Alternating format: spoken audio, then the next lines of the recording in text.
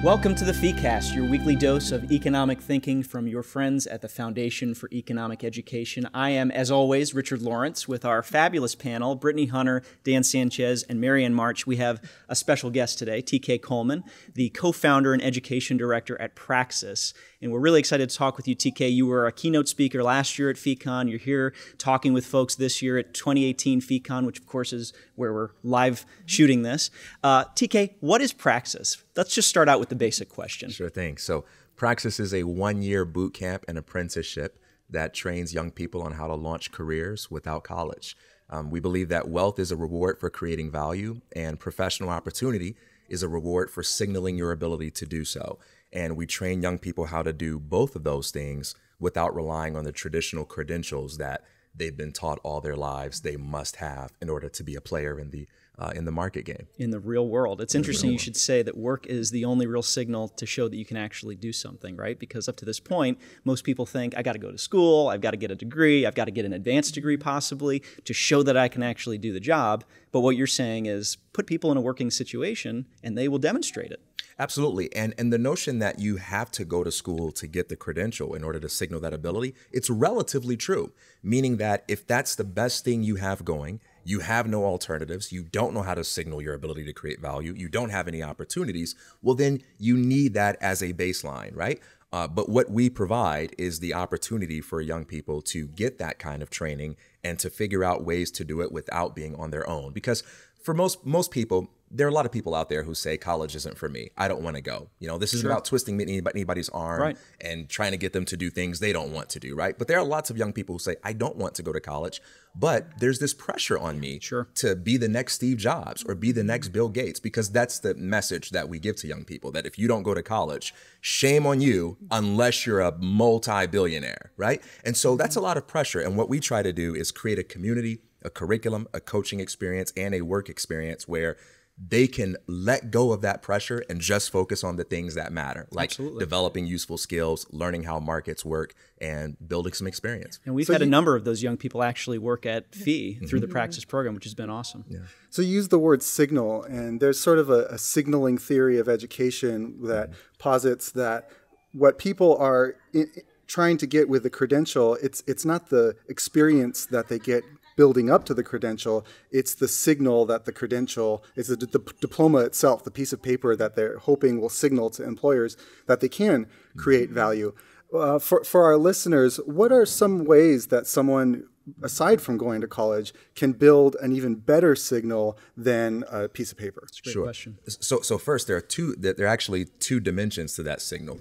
The degree dimension is what you get after the fact, but there's also the social dimension. By going to college, you are also signaling to most adults, at least in our generation, that I'm a responsible person, that I'm a decent person, that I'm not a screw up, that I'm not just living my life willy-nilly. And you can put this to the test. Don't take my word for it. Don't take anything I say by faith. Just go try it. Conduct your own experiments.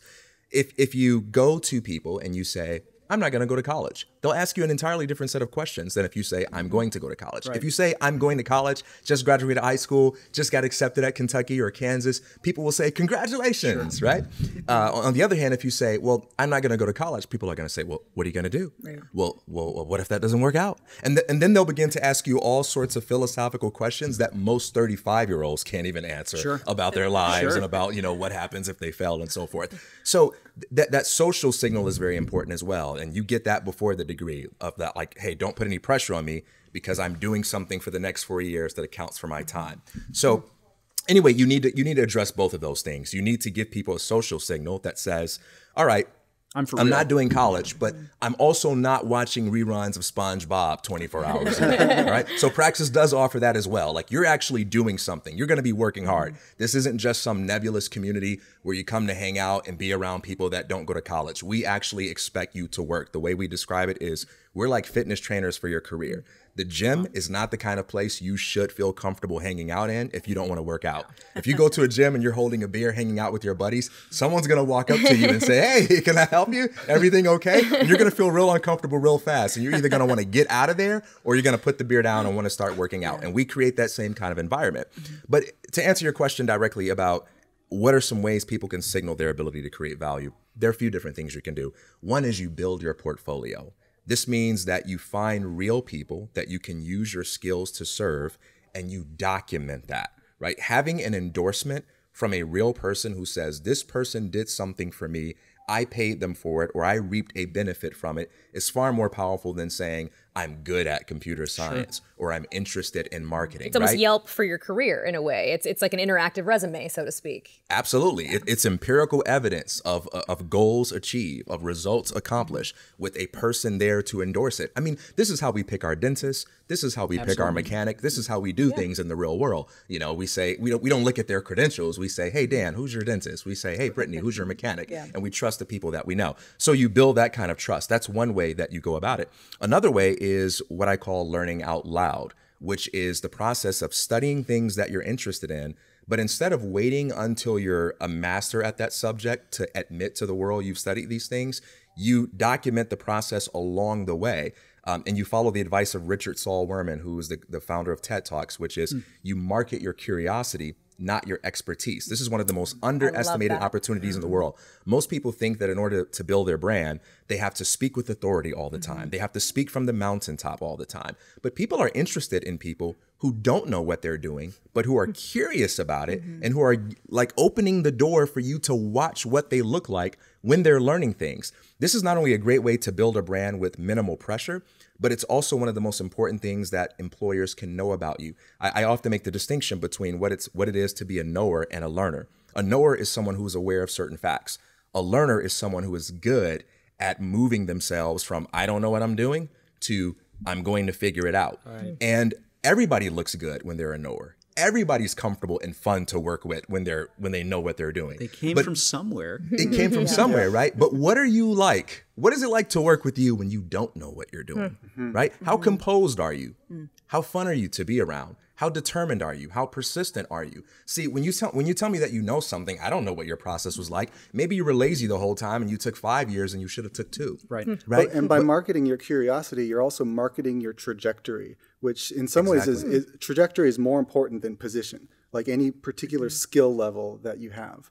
Absolutely. Like it's much more impressive for me to say, hey guys, I'm TK Coleman. I know nothing about the piano, but I'm really interested in learning this thing. So I'm just going to take a stab at it. And every week I'm going to teach myself a new chord. I'm going to start with the scales and I'm going to play a video, a 1-hour video that you'll see here on my blog. I'm not really doing this, so don't go. I was just about to say, we're going to put you on stage at the plenary and see how this works out. Right. You know, every week you're going to see a 1-hour video of me practicing the piano. I'll also do a recap of what I learned, what I struggled with, what I'm going to be working on next week. Follow along. I do this over the course of 2-3 years. By the time I get pretty decent, people aren't going to be finding out for the first time that I know the piano. Right. No one's going to say to me, oh, wow, you know the piano? People will have watched my journey and they'll not only know that I'm good because of what I can do, but they'll respect me because of how I navigated the process. Contrast that with all the people that you know, all the people that I guarantee you know, who say things like, yeah, I'm interested in writing. I'm interested in making jewelry. And you go, oh, really? Show us. You're interested in that? It's a secret. Why is it a secret? Because people study in private, because they've been conditioned by school to hide yourself until you become an expert, then go out there when it's completely safe. And the way it works in the real world is the exact reverse. You learn out loud. You're advocating an amazing amount of vulnerability.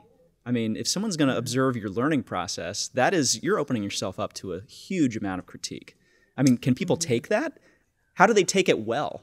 Yeah, well, so, I mean, talk to somebody that's married, talk to somebody that's achieved anything in life. I mean, are there any good possibilities available to folks who aren't interested in being vulnerable and honest and transparent? You certainly can't run a business that way. You certainly can't run a business by being unwilling to admit that you've made a mistake. Sure. You certainly can't run a business. I mean, what if I ran a restaurant and, you know, my customer says, I don't like this burger. And I responded by saying, well, I've been in the restaurant industry for 20 years. You obviously don't know what a good burger is, sir. Like, how long am I going to be in business, right? Yeah. Right? I have to be vulnerable and I have to listen to that feedback, even if I think the customer's wrong. I have to take it on the chin and be a good sport about it in a way that allows me to get better.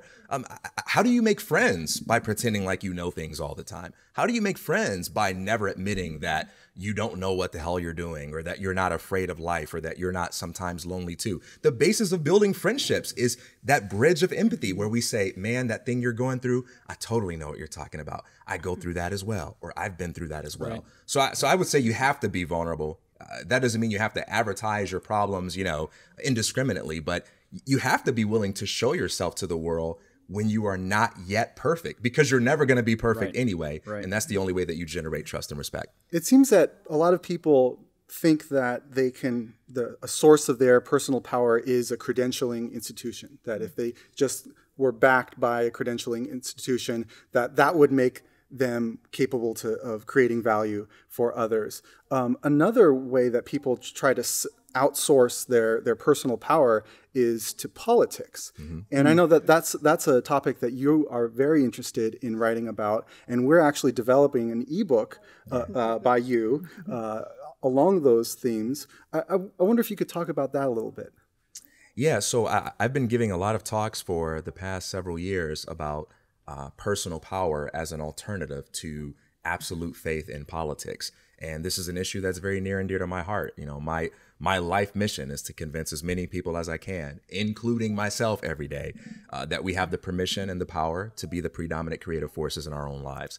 And this book and all of the talks that preceded it basically have two fundamental drives. The first is a spiritual drive. I'm the son of a pastor, so if I reach you, that's why. But one of the things that my parents taught me is that, one, we're made in the image and likeness of God, and two, what is impossible with us is possible with God, and that the basis for change in society is having faith in your divine potential and making a greater priority of that than anything going on outside of you. And one illustration we see of this is in the Moses story, where the Pharaoh, he's the politician. It's the politician who is the one that enslaves people in that story. The politician is the cause of all the trouble. And Moses is the prophet. He's the guy without any political power. And what he has is faith, and he has courage, okay? And he initially doubts himself because he has a speech impediment. So he doesn't even know if he can be a good spokesperson, but he gives it a try anyway. And he fails a couple of times. He has moments of embarrassment. In fact, the first time he tells Pharaoh boldly, let my people go, Pharaoh not only says no, but he says, because you have insulted me. I mean, he didn't literally say, because that's the TK paraphrase. But he basically says, I'm going to make the work of the slaves even harder. And now the slaves are mad at him, and he failed, right? Pharaoh's hardened. Yeah, but eventually he wins. Eventually he performs the miraculous and helps those people get to the promised land. And the idea there is that it's not the politicians who take us to the promised land. It's the prophets. And the prophets are not psychics. The prophets are not people who can always predict the future. But the prophets of our time are the people who understand that the future lies in the hands of the individual. The future is something that we have to create by taking personal responsibility for the outcomes of society, not by hiding behind politicians, not by giving that over to the state. Where do we get the love for big government from? We get it from nowhere else other than a lack of faith in the individual. The second drive comes from just observing the political climate in which I grew up. I saw the Bush elections, the Bush-Gore elections, where there was all the controversy and protests and accusations of voter fraud. I saw the paradox of Obama giving so many people hope, and yet so many other people saying we're losing hope. This guy's the Antichrist. And I've seen so many hearts break when Trump won the election. And there are a lot of people who talk about self-help, who talk about personal empowerment, but usually every 4 years, when the wrong guy gets elected, and that's who the wrong person is, varies for what group you're a part of, but all of that self-help stuff people talk about, it goes right out of the window, right? People will happily tell you, whatever you can conceive, you can achieve. Well, now we got to wait to get, somebody else in office. That's on pause for the next 4 years. You let your mood be dictated by other people. Yeah. And how in the world does that you can't make control sense? at Exactly. all. Yeah. I've noticed the same thing with elections. People are standing, they're ready to take action, and then maybe their guy gets elected and they clap their hands and have a seat. And it's all over. That's right. Yeah. And the problem is you can't equate your mood with morality, right? So there's nothing wrong with having a bad mood or being upset, disappointed with an election outcome. But you can't let that bad mood reduce you into a state of apathy where you say, well, I guess I can't do anything right now. I guess I have no power. And so when you look at most self-help gurus, there tend to be three responses to politics. One is to throw all the self-help stuff out the window and play the victim card. The second is to say, well, if we can't beat them, join them. Let's go into politics ourselves, which is why everyone is pushing Oprah into politics, even though she's created far more value in the marketplace than she possibly could create in politics, right? Yeah. She's created a magazine. She owns her own network. She's literally changed so many lives. She's exposed people to so many good books, and we're encouraging her to take a step down into politics. The third thing that people do is they either just dismiss it altogether. So you'll hear a lot of self-help teachers who just won't talk about it at all, and they'll just kind of, hope that we don't let that get to us too much. And what I want to do is I want to present the message of self-empowerment in a way that doesn't dismiss politics, doesn't depend on politics, and isn't depressed by politics, but that transcends it all together. I want to reverse the order and say, no, politics is not that which gives us permission to be empowered, but power is a pre-political given. Yes. Right? Yeah. It is the starting point of the conversation. And if we're going to ever get to that free society that we want, it's going to start with us. So no, self-help, self-improvement is not some kind of optional subject. It is the basis for everything that we want to achieve in society, because it begins with you, begins with me. What you're describing almost perfectly segues to what we talk about at FEE all the time as the freedom philosophy, right? So we had a session where we were talking with new staff and new interns last week. We were talking about the freedom philosophy, about integrating it into your own self and working on yourself before expressing your wishes in the outside world. And Leonard Reed, who was FEE's founder, wrote a lot about this. And one of the things he wrote in a book called The Guide to Libertarian Leadership is something called creative potentiality, where different people's individual creative potentiality can actually get together in unknown ways and produce these amazing results that wouldn't have been contemplated by anybody, but are valuable to all of us. And so it connects very, very well to what we talk about at FEE and inside FEE and outside of FEE everywhere.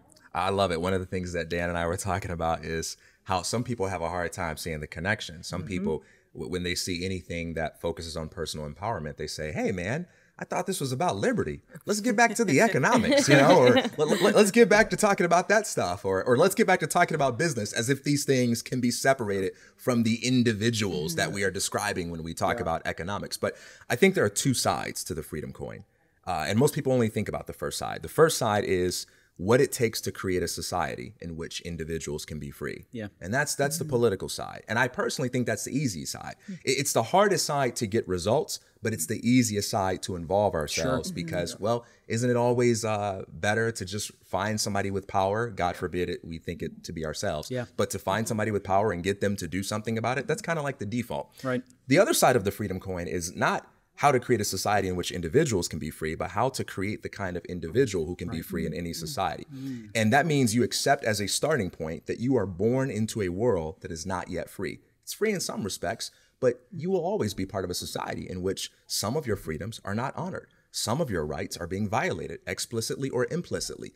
And if that's the starting point, what are you going to do about that? Are you going to wait on the system to evolve into something different? Are you going to wait on a politician to do something about it? Or are you going to say, all right, creativity is precisely for a world in which things have to be brought into existence out of apparent nothingness, right? That's why we need creativity. If we lived in a world where everything was perfect and desires could be instantaneously manifested, creativity would be irrelevant. Right. The only reason we need creativity is because we have ideals, we have goals, we have virtues, and we live in a world where there are all sorts of obstacles between us and the realization of that goal. And creativity is about navigating that. And that's what personal development and self-help, that's what that stuff focuses on. That's why it really matters. Yeah. And you've got to continue learning before you ever know. I love that. Well, thank you so much, TK, for joining us. We were so excited to have you here on the FEEcast and looking forward to seeing all your panels here at FEEcon.